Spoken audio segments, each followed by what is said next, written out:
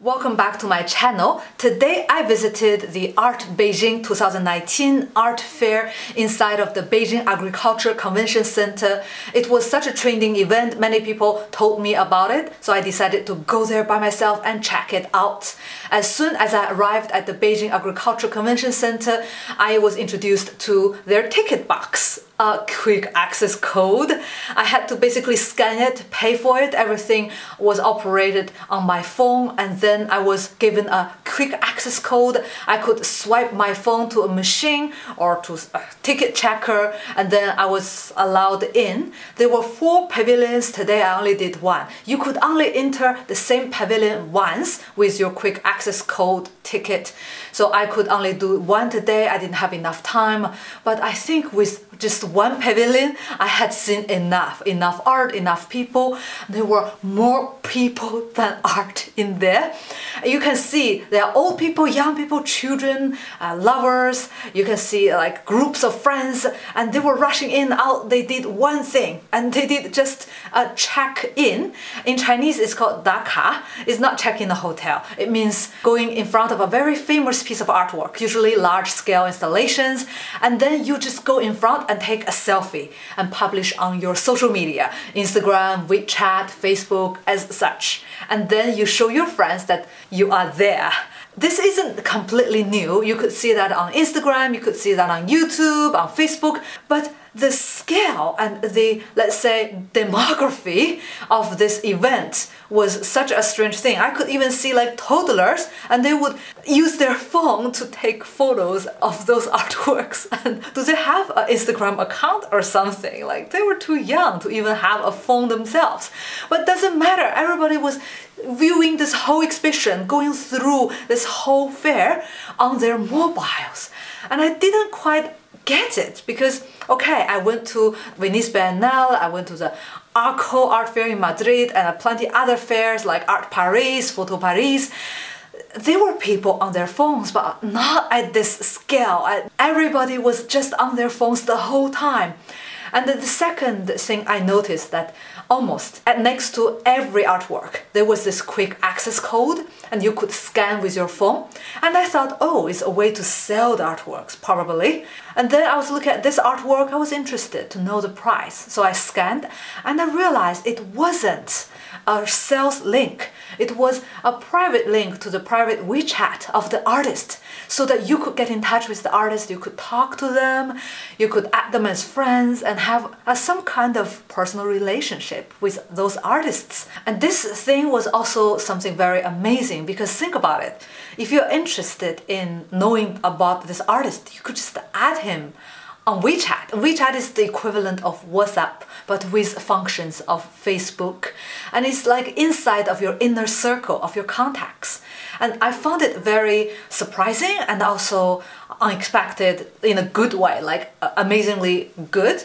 And I think it stimulates this kind of conversation between collectors and artists.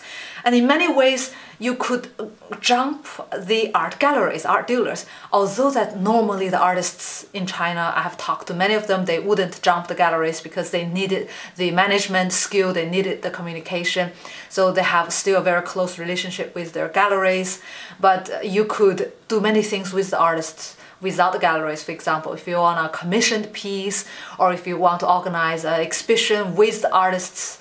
The last thing I noticed is that many people were networking in a way that I have never experienced before. Okay, maybe I have experienced 10 years ago while I was living in China, when people would just come to you and ask you about what you do. They're interested in everything you tell them, and they would add your WeChat, which is like ask for your number.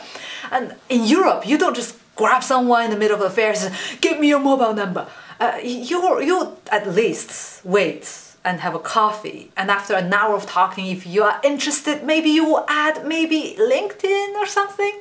I found the art gallery very interesting. They had some contemporary Chinese calligraphy works that I really loved, and I started talking to him. I realized I had some common friends with him, and then he introduced me to the friend who just came by, and then they introduced me to the next person, and I realized immediately I was integrated into their social network, literally not the social like online, but in reality. And then I was talking to the Instituto Cervantes because I was their student and I live in Spain. I speak their language. I was just having a chat with them, and a girl came to me and asking me what I do, and she said, I'm interested in what you do. Please add me on WeChat. Let's keep in contact. I want to organize exhibitions. And everybody was super open, and they wouldn't be worried like, oh, is that appropriate? They were super nice, and I find it's very efficient if you want to network in an art fair. And usually you don't have a lot of time. You could see hundreds of people during the fair, and you have 4 different pavilions to go through, and you have to be efficient. This is like my first thought. And I think there's another thing behind. Perhaps my analysis would be because of the one-child policy, we are pretty much alone. We don't have brothers and sisters working in different industries who could help us to network, like broaden our personal networks. We don't have anyone else at our age to turn to.